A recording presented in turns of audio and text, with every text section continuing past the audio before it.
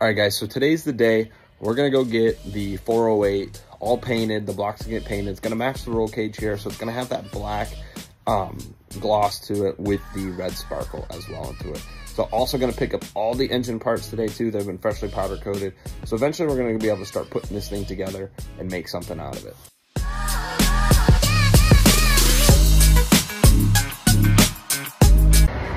So we officially dropped off the motor here. It's gonna get painted today. We'll be able to check it all out when it's all done.